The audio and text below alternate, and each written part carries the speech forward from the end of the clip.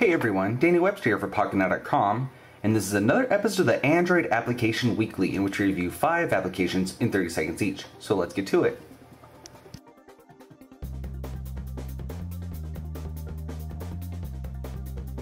Weaverde is a paid-for application that costs $3.99 on the Android market. What this app allows you to do is to set various alerts and profiles depending on your location and the time of the day.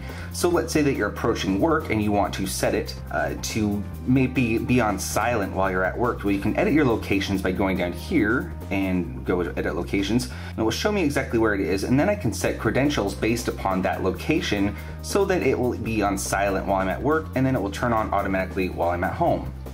Smart Tools is a paid-for application that costs $2.50 on the Android market, and many of the individual tools are available for free. So here we can just go to length and angle, and it calculates based upon the screen resolution and the screen size. So it's actually pretty precise based on inches, and I can just scroll over here to change the length if I like. I can just go from one side to another.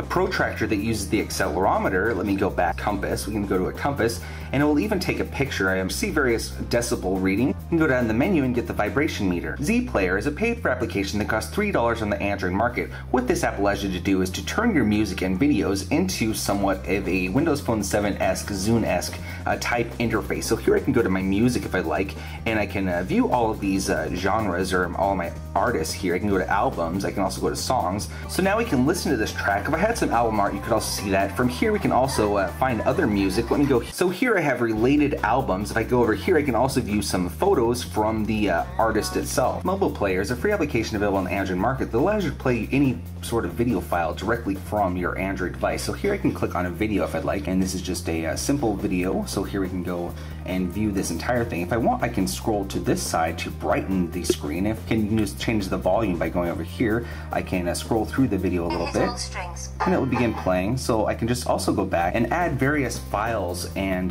directories. And by clicking down here, I can just add one of these directories to my MoboPlayer. Catch is a free application available on the Android market that allows you to create many different types of notes. So here I can create a text note, a camera note, a gallery note, or even a voice note. So let's say that I was in a lecture and I need to record something. All I can do is go here and create voice note, and it will automatically begin recording, and then I've saved the note here. I can also go to text note, or if I'd like, I can go to text note and add a different note here. I can go back, let's change it to a camera note, and then all I have to do is take a picture with my Android camera.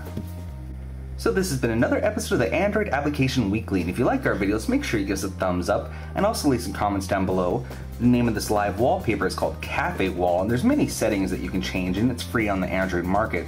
To get the download information for all of these applications, just follow the link in the description directed to Pocketnow, where we stored the QR codes and also the Android market links. And all you have to do is either snap a picture using Google Goggles for that QR code or click on the Android market link.